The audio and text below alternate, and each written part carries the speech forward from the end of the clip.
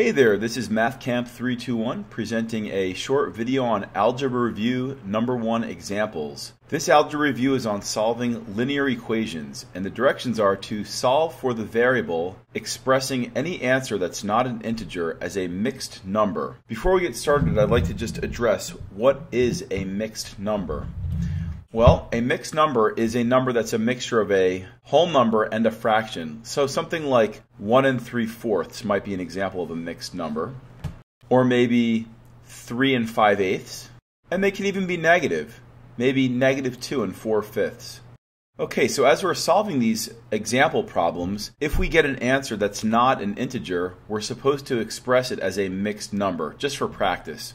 So in number 1, our objective is to solve for x. So to get x isolated, or to get x by itself, we need to get rid of that 2. And to undo plus 2, we're going to subtract 2 from both sides.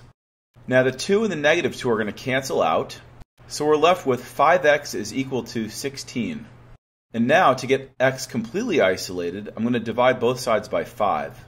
The 5's will cancel out. And I'm left with x is equal to 16/5, which is not a mixed number, so I need to think about what that mixed number would be. So how many times does 5 fit into 16? Well, the answer to that is 3, with 1 left over. So the mixed number equivalent of 16/5 is 3 1/5. Okay, let's move to number 2. The equation in number 2 says -y plus 4 is equal to 10. So my objective is to get that y completely isolated. Well, the first thing I'm going to do is subtract 4 from both sides. When I do that, 4 and -4 are going to cancel from the left side, and I'm going to be left with -y is equal to 6. Many students feel that this problem is done, but our objective is not to solve for -y, it's to solve for y. So we have to get rid of the negative. And what I want you to do is think of that as like -1. So if you even want to put the 1 there, go ahead. And what I need to do is divide both sides by -1.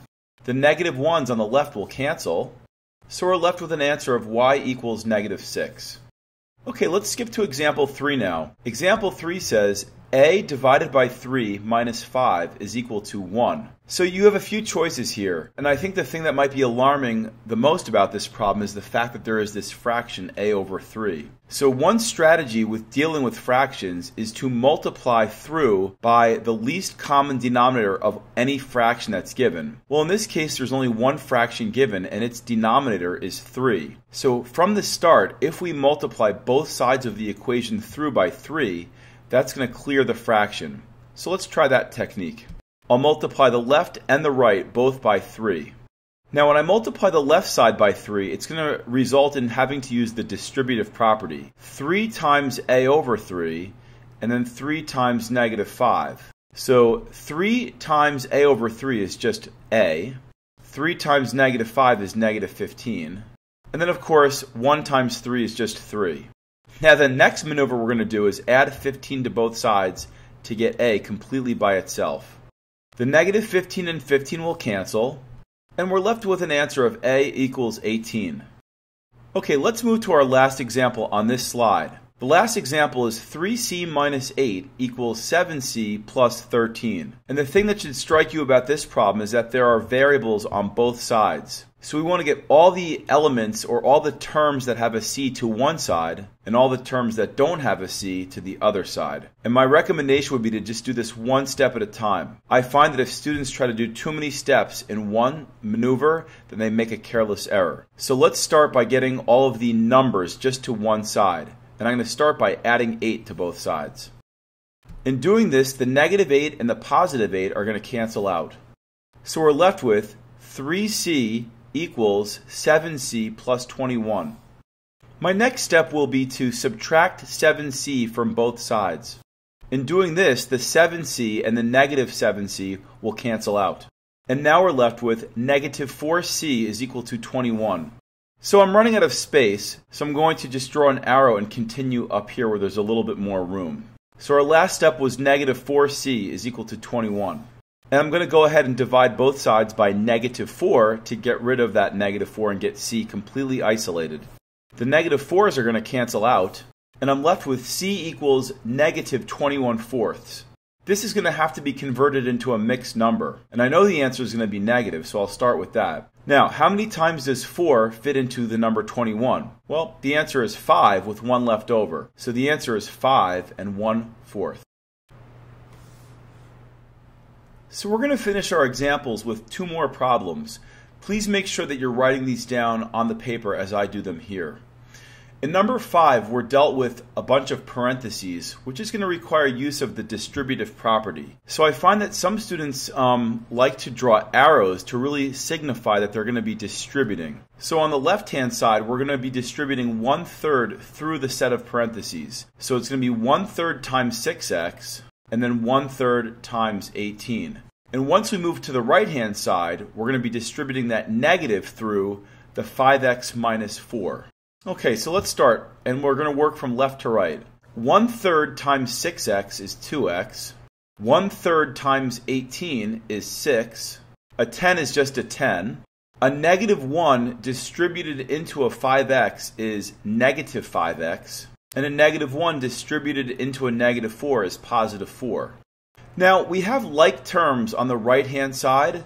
This 10 and 4 are both constants, so they can be combined. So I'm now going to write 2x plus 6 is equal to 14 minus 5x. And this should look like one of the problems from the other page. And my objective will be to get all the variables to one side and all the terms that don't have a variable to the other side. And I'll start by adding 5x to both sides. In doing this, the negative 5x and the 5x will cancel out.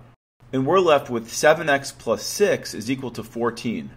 Now I'll subtract 6 from both sides. Well, the 6 and negative 6 will cancel out. And I'm left with 7x is equal to 8. And now I'll divide both sides by 7 to get the x completely isolated. So now x is equal to 8/7, which can be converted into a mixed number as 1 and 1/7. Now let's move to our final example. This example looks really scary to a lot of students, all these fractions. It looks awful. The trick here is to multiply both sides through by the LCD of any denominator that you see. So I see a denominator of 2, of 3, another 3, and another 2. So if I'm dealing with 2's and 3's, the LCD, the least common denominator, is going to be 6. So what I'm going to do is multiply both the left and the right-hand side by 6, which is going to get rid of those fractions in one single step. Well, in multiplying both sides by 6, I'm going to need to use the distributive property again. So I'm going to go ahead and draw these little arrows. 6 times 1/2 x is 3x. 6 times 2/3 is 12/3, or 4. Moving to the right-hand side, 6 times 1/3 x is 2x. And finally, 6 times negative 3/2 is negative 18/2, or negative 9. Now my objective will be to get all the things with an x to one side and all the things without an x to the other side. And I'll start by subtracting 2x from both sides. Now, in doing this, the 2x and the negative 2x will cancel. And I'm going to take a little bit of a shortcut here, but do this only if you're brave enough to do so. Now I'm going to subtract 4 from both sides in the same step. So the 4 and the negative 4 are going to cancel. And 3x minus 2x is x. And negative 9 minus 4 is negative 13. So here were 6 examples that will prepare you for Algebra Review number 1, which is solving basic linear equations.